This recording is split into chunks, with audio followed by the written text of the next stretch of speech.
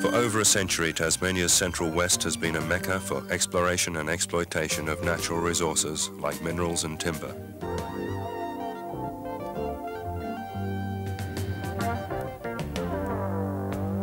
Hydroelectric power is no new development there either. In 1914, 3 years after its inception, the Mount Lyell Mining and Railway Company was drawing power for smelting from its own Lake Margaret hydro scheme. The old generating station still supplies much of the company's power requirement. 70 years ago, such works were as arduous as they were ambitious, but both these qualities have been changed by new technology. Most of the foot slogging has gone, and the developments are much more ambitious. Stretching north from Lake Margaret is the area of the proposed Anthony Power development. It's comprised of 6 relatively small concrete-faced rock-filled dams in a total catchment area of more than 112 square kilometres. By the time it is bridged by the Zeehan Highway, the Henty River carries the water of the multitude of creeks and rivulets draining the western slopes of the West Coast Range. Some of these creeks will be dammed. Water held by 4 dams high on the slopes will be diverted to the east, eventually into the Anthony Power Station, to be built here on the banks of Lake Murchison. The headwaters of the Langdon River will be stopped here and diverted via a canal and creek into the Lower Newton Reservoir.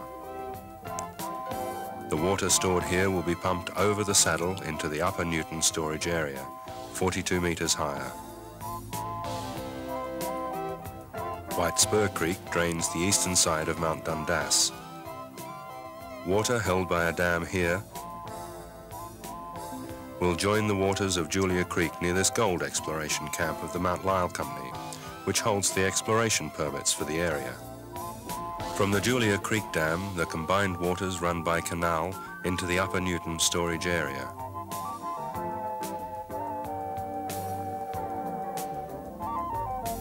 A cut will carry the water from the opposite end of this new lake into the largest storage of the scheme, to be formed by damming the Anthony River before it plunges down a gorge toward Lake Murchison.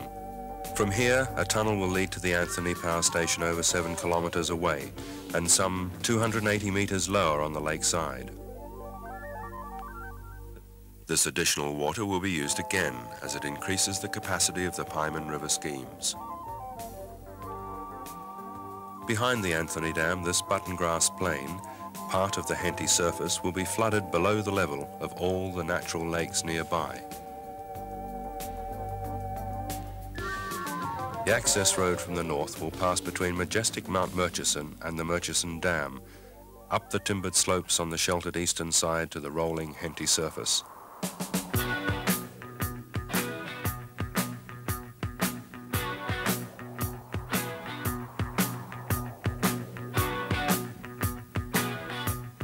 Lake Sandra and Lake Gay in the southern side of Mount Murchison will come within an hour's walking distance from the road. While at Lake Selina, the proposed road will pass close between it and the new Lake Anthony.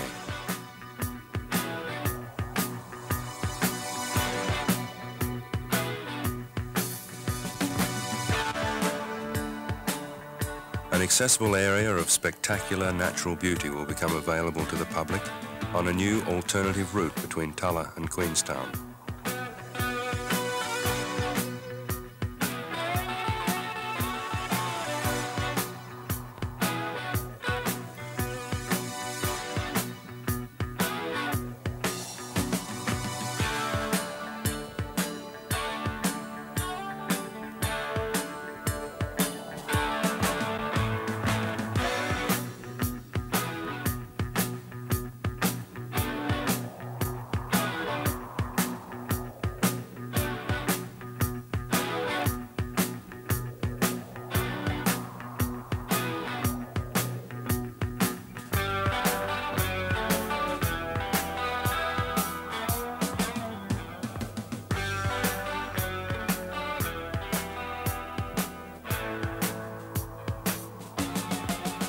All this is only a few kilometres south of the heavily exploited Williamsford area.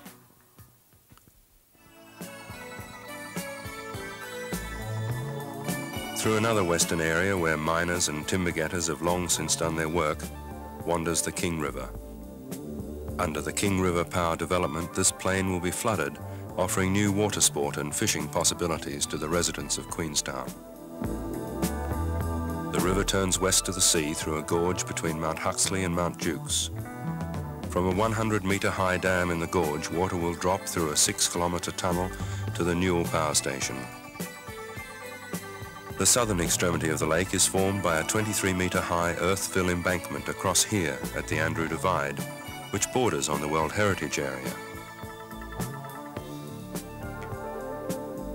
A new road from South Queenstown will be built adjacent to the Queen River to the Newell Power Station. About 6 kilometres of the Lyell Highway will have to be relocated, and the proposed new route loops south across an island in the new lake by a causeway and bridge. Old mining operations at the head of Linda Creek have caused heavy metal pollution as it runs toward the King River. The same occurs with Comstock Creek to the north. Both of these creeks will be diverted into the Queen River to ensure the high quality of the water in the new lake.